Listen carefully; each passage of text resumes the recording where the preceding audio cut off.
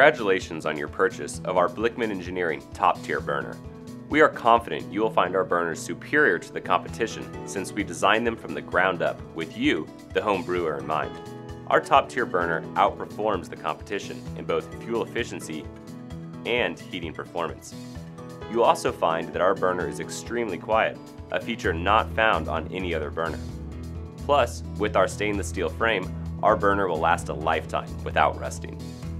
In this video, I will show you how to assemble, light, and adjust your TopTier burner, ensuring you use minimal fuel while achieving incredibly short boil times. You will have received the following parts with your TopTier burner: 1 burner assembly, 1 adjustable gas regulator, 4 stainless pot retaining bars, 8 6mm bolts and nuts, 1 stainless air damper, 1 spring, 1 brass gas orifice fitting, and 1 air damper screw. First, install the orifice fitting, spring, and air damper onto the burner venturi. Make sure to install the spring between the orifice fitting and the air damper. The air damper goes directly against the burner venturi. It is not necessary to compress the spring completely. Tighten it just enough to keep the air damper flush with the burner venturi. Then, install the air damper screw, making sure to allow for fluid air damper movement. Next, install the gas regulator hose to the orifice fitting and tighten firmly.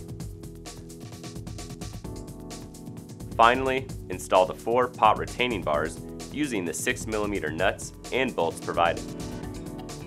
Please make note of the location of the retaining bars and adjust accordingly to your kettle size. You will want to make sure you ignite and adjust the burner with the pot on top of it. You will also want to make sure that the pot is partially filled with water to prevent from damaging it. Please make sure that the variable pressure regulator is firmly attached to the propane tank and turn the knob fully counterclockwise to the off position. Now, turn the air damper so it is about halfway open. You may now open the valve on the propane tank. It's now time to light the burner. When lighting the burner, always make sure to use a long match or igniter. You will notice 2 ignition holes specifically designed for this purpose. Put the flame in the hole and then turn the regulator knob clockwise to allow for the flow of gas. The key to using the TopTier burner is to make sure you dial in the flame just right. Without proper adjustment, you won't achieve optimum heating speed and efficiency. Correct flame adjustment will also prevent you from coating your pots with a black soot.